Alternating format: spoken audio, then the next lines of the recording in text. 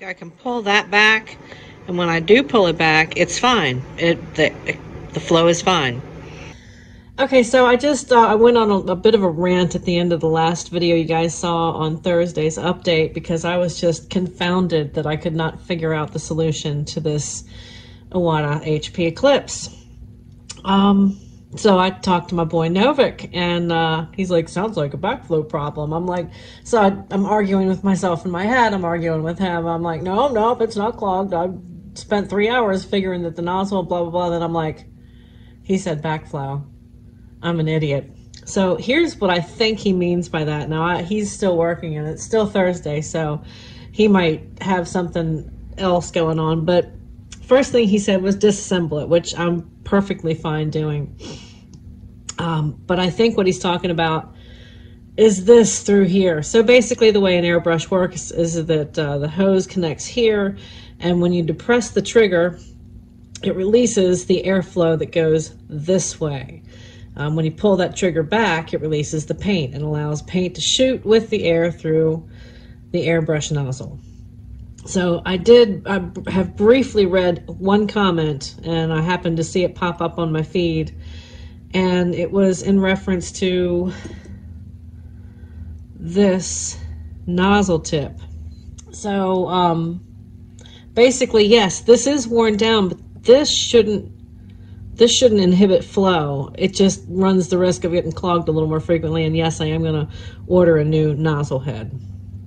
So this was clean, all of this was clean, squeaky clean. But when I disassembled the whole thing, I'm like, wow, this is super grimy. And it is, it's nasty. And it's got all kinds of gunk and paint buildup because I've neglected this side of my airbrush. And you can see real quick that that's going on. So that's going to need to be cleaned. When I took the trigger apart, I noticed that there's more grime on here, so that's going to need a good deep clean.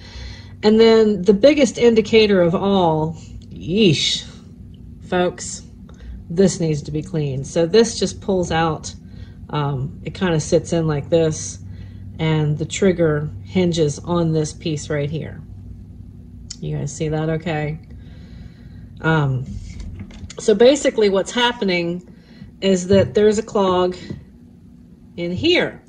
Now one of the tips that I've gotten off of Airbrush Asylum, which I watch all the time, is that you can actually stick an old needle down through there, and if you feel any resistance, and I do, there's probably a sizable clog or some grime going on in here, and that will inhibit the paint flow from going, because when you back flush, if any of you guys back flush and you put your finger on the tip like I do, and it's perfectly fine to do that, but then if I'm not regularly cleaning this particular part out, then that's going to be a massive issue down the road, and it has for the first time in like 4 years. You ever see those you ever see those cartoons where somebody's trying to think really, really hard, and like this dim light bulb comes on and it almost goes all the way on and then it just breaks?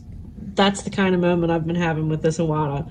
So what I'm going to do, this one has got airbrush cleaner in it. I'm just going to run this little pipe cleaner or tube cleaner through the back of this and try and get all the gunk out that I can. And yes, there might be a little bit of residual liquid buildup here. We'll be able to blow that out before I put paint in it. Just run the airbrush for a while. Oh yeah, that is super duper nasty. Look at all that coming out. I think I'm going to be able to solve my own problem. If by chance it has not been that, then I will certainly come back on camera and reassemble this airbrush for you guys on screen.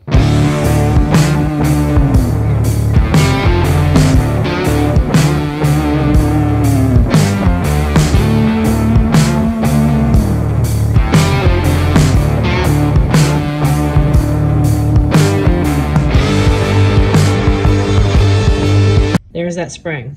Remember I was talking about the spring? There it is.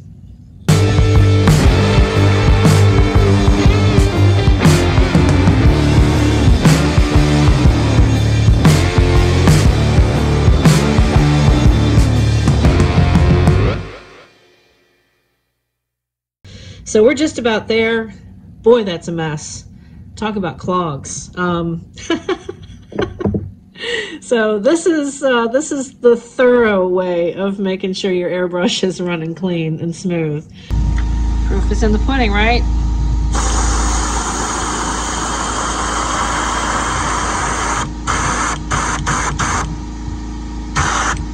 Still. What in the world? All that, and I'm still having the same issue.